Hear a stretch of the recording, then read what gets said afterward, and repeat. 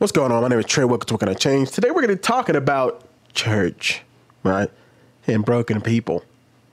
Shout out to Upset the Gram. I believe that's the name of this channel. So here we go.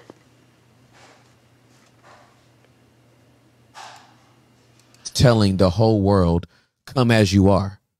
But when they show up as they are, they're too fragile to even handle it. This is a place where the broken can feel at home. Then the broken come and we're like, oh my God, you're broken. They're repulsed by it. I didn't know you were that broken. Either we can deal with a mess or we can't. Which one is it? Right? And then you're mad that we've created environment to like try to navigate through a mess. Right. So yeah, church fragility is a real thing. And maybe this is the reason why a lot of people don't feel like the church is safe. Right? Everybody's like, so many churches are in a huddle talking about how do we get people. How do we reach the lost? How do we get people? Well, how about instead of having like getting your growth track down and making sure your worship set is tight and the AC works and, you know, you're giving out free donuts to first time visitors. How about you just make sure it's safe? Yeah, I did. How about you just make sure the atmosphere is safe enough for people's humanity? How about if a girl that's been an escort for 18 months decides she doesn't want to do this anymore, comes into the church, how about you make sure it's safe enough for her to tell you what she was for the last 18 months without you trying to sleep with her, male or female? How about let's make the church safe again? The church is telling the whole world, come as you are. But when... Oh, that last part was nasty, baby. Makes me feel a certain way. Think about this, young man. Can a girl come in 18 years, after 18 months being on the streets and tell you that she's been sex trafficked without you wanting to sleep with her? Without you wanting to sleep with her? That's deep. That's deep, man. Because I tell you, man, obviously I've been to church my whole life. So I've obviously been in the church atmosphere. I know what it feels like to be the church. I know what it feels like to be the only person in there who's brand new. I know what it feels like there to be a culture, huddles, teams. I've been on the worship band. I've been a drummer. I've been a singer. So I've been a lot of things in the church. I obviously was a youth leader for a long time. I've worked with kids for a long time. So I've done a lot in the church. And I can tell you this, man, it is absolutely crazy that you cannot walk into church these days.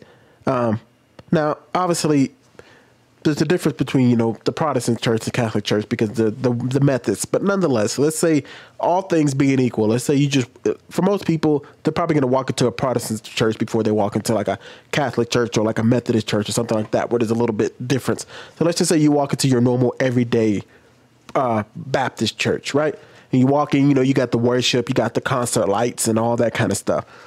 You go into a church like that, it doesn't seem that you can be fragile and broken. Because it does seem like there are huddles, man. And I've been in the church politics. When I was in the worship band, I can tell you, these people think differently. Or for some of y'all who are in the choir, I've been in the choir too, but when you get deeper into the church politics, talking with the pastor more, talking with the assistant pastor, deacons and stuff like that, it is a different world because they do seem to be more clicked up. There seems to be always this group. And even when I was a youth leader, there was a clique. I was a part of those cliques. It is different. And if you come in there fragile and broken, you just came off the streets, you're a prostitute or something's going on, the church, you think that the church sometimes looks at you like, oh, we're going to help this person. We love this person just as we love our brother. Oh, absolutely not.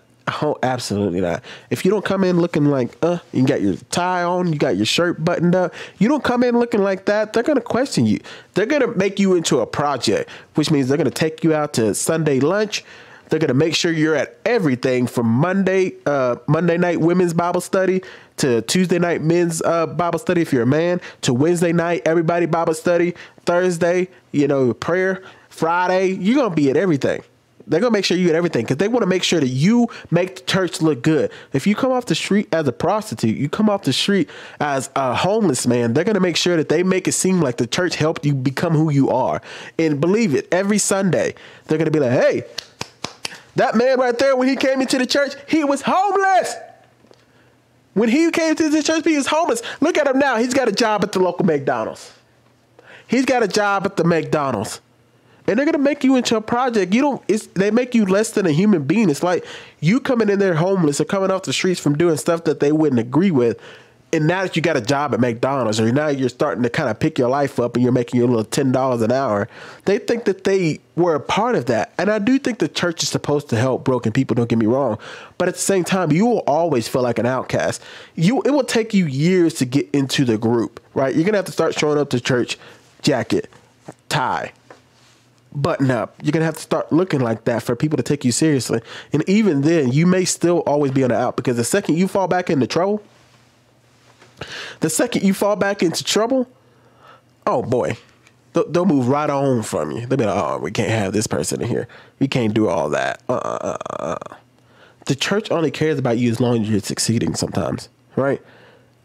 Some churches, they really get into this whole, they're trying to put on like a, I don't know how to explain it, like a rock star atmosphere. You go in there and the worship is just to the roof, right? You got your guitars, you got your drummers, you got the lights, you got to bow your head, close your eyes, and then the preacher gets up there later and they talk to you about, this is going to be your year, right? This year, you are going to make a lot of money, because we have too many friends who aren't really our friends, right? We have too many people out here who are saying that they are for us, but they really against us. Look to your neighbor and say, are you for me or are you against me, right? It's too many churches like that, guys. And I've been to churches of all colors, so it ain't just a black thing. I know some people think that, but I've been to churches of white, black, Latinos. I've been to all types of churches over my lifespan. And there's a lot of different preachers, a lot of different priests and stuff like that. So I've heard it come from everybody. And it's always it's a lie.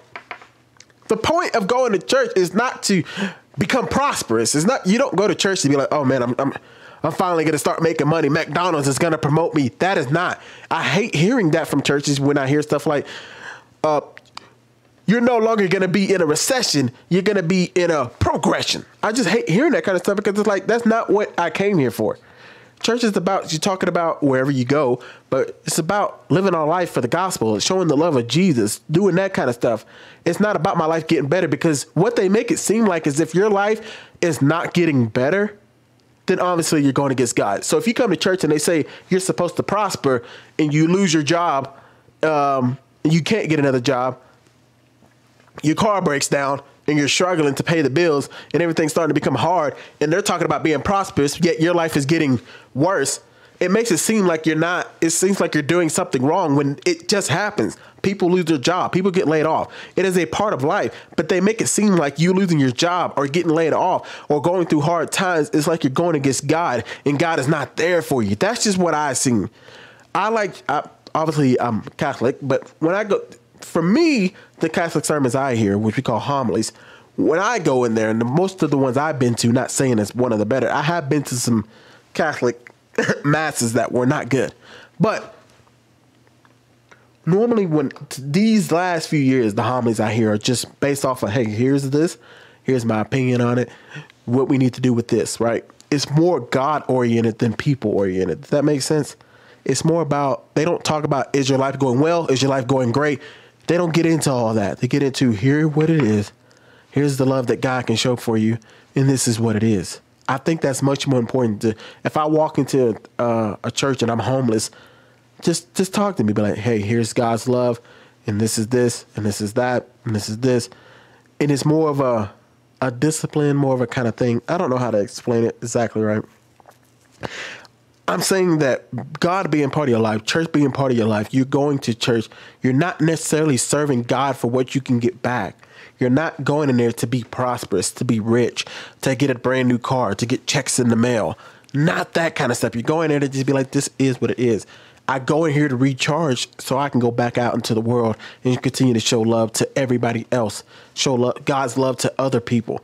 I come here because I'm broken down. I come in here because I've been beaten up by the world. I've gone through all these debates. I've gone through all this material. I've talked about all these things. I've had people say they want me dead. I go to church, recharge, just remember God's love for me and remember the sacrifice that he made for me. And then go back out into the world and go back to war again, you know, and go back to war again, whatever that is. It's not the same for everybody, but I'm going back to war. I'm recharged. I know how God loves, and I know I'm doing everything in my life for a reason, for a purpose. That's what I believe you should be going to mass or church for, whatever you call it. But that's not what we see. We see people go into the church, they're broken, and they go in there, and it's like, you're broken. Now let God build you up and give you some money.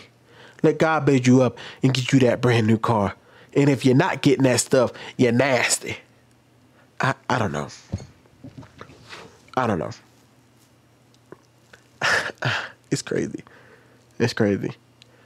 I don't know. But that's just me, man. Let me know what y'all think, man. Do you think church is really allowing people to just be there and learn about God's love and learn about actually getting back out into the world? Or do you think it's more about getting in there, being prosperous, get your checks in the mail, making a lot of money? The pastor is way richer than you'll ever be. Everybody on the worship band is richer than you'll ever be. They got the perfect family, perfect 2 kids. They always smiling. They have a perfect life. Or do you go to church and be like, hey, man, everybody's in here broken, but we just getting prepared to go back out to war. We all family here and we love each other. We getting ready to get prepared to go back out here into the war. That's just me, though. I might not be explaining that perfectly, but I have plenty of videos on this kind of stuff. So just know that, I don't know. But y'all let me know what y'all think in the comment section down below. I'm gone. Peace.